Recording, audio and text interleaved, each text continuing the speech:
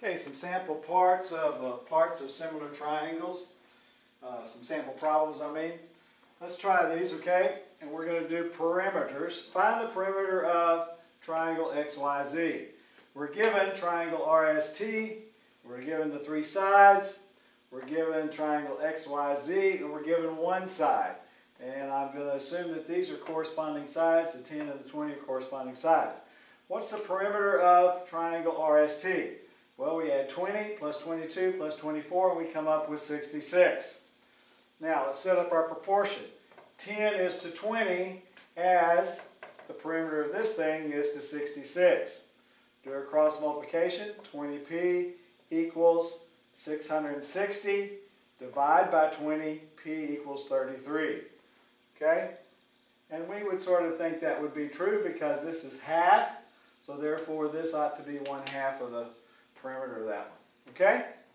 Alright, so that's using a side, corresponding sides of similar triangles to set up our proportion. Now let's look at an altitude where we've got corresponding altitudes of similar triangles to set up the proportions. Find the perimeter of triangle ABC. Okay, we're given that these are similar triangles. What are the corresponding pieces that we have of each one? We have an altitude here, okay, that is 18. We have an altitude here, that is 15. Okay, we have all the pieces here, so we can find the perimeter of MNP. And we add all those together. 8 plus 20 plus 25 plus 17 equals 70. Now let's set up our proportion. 15 is to 18. 15 is to 18 as the perimeter of this triangle is to the perimeter of this triangle. Do a cross multiplication. 15p equals 1,260. Do this multiplication. Now divide by 15 and we find out that the perimeter of this one would be equal to 84. Okay? Alright. That's using finding perimeter using corresponding parts of similar triangles and setting up their proportions and their ratios. Okay, we've got 3 more problems. Let's look at them pretty quick. Again, we're looking at this parts of similar triangles, and corresponding parts of similar triangles are proportional. Over here, what we're looking at is this is a median. This thing right here is a median. How do we know?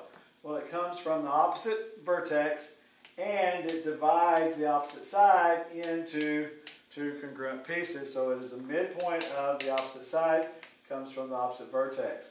Same thing down here. So what we're looking at is medians, okay? Proportional medians. So let's set this up. We want to find x. 18 is to 36 as x is to 20. 18 is to 36 as x to 20. Cross multiply. 36x equals 360. X equals 10. Well, we would expect that, right? 18 is half of 36. Therefore, x ought to be half of 20. Okay? Pretty simple. And this one's not straightforward. This is getting into that angle bisector thing I was talking to you about, where the angle bisector divides the opposite side into 2 segments that are proportional to the other 2 sides. So 11 is proportional to 17 as x is proportional to x plus 7. 11 is proportional to 17 as x is to x plus 7. Have to do a little algebra here. 17x equals 11 times x plus 11 times 7 is 11x plus 77. Subtract the 11x for both sides, you get 6x equals 77. Divide by 6, you get x equals 12.83 repeating. Plug that in here, do that proportion, you'll see that they're both equal. Alright?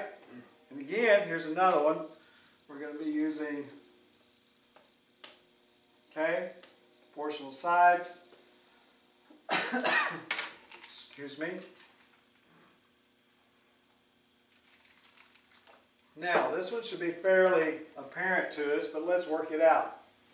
We've got a 16, we've got a 28 that are corresponding proportional sides.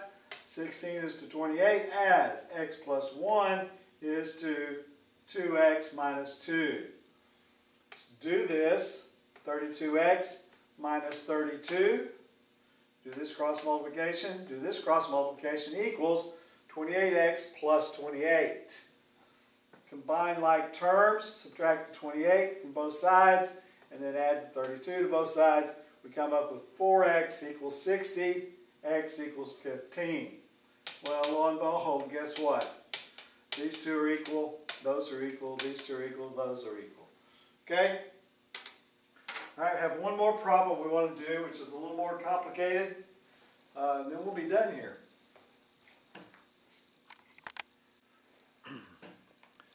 Okay, one last problem on this parts of similar triangles. The concept of corresponding parts of similar triangles are proportional.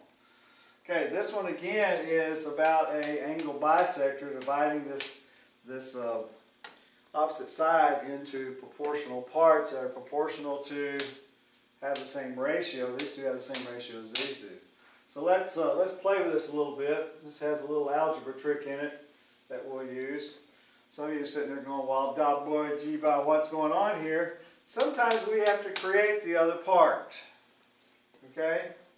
We're given that this piece here is x, but the total is 28. Well, what does that make this piece? That makes it 28 minus x, right? Okay, so now we have 28 minus x and x. If we add 28 minus x and we add x, we get 28. Okay, so sometimes when we're doing these things in constructions, we have to actually create our other piece by taking the total minus what we know is x. But we don't know x, no. But we're going to make this 28 minus x and x so that we can come up and figure out what's going on. So let's set up a proportion in accordance with that. 20 is to 28 minus x as 30 is to x. Okay?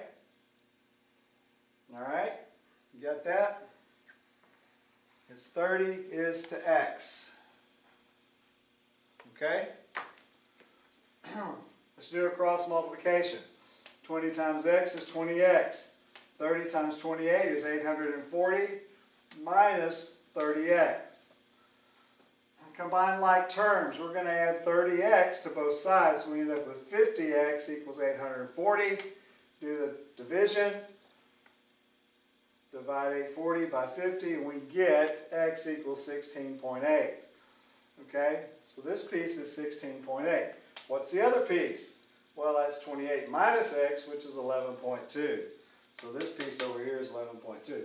Plug those back into here and you'll find out that they are the same proportion or the same ratio. Okay, so that's a little more complex where we actually have to take and create this piece so that we can set up the ratios and then set up the proportion and do our cross multiplication. Okay? So that ends our discussion on proportions and how they deal with, particularly in triangles and corresponding parts of similar triangles being proportional.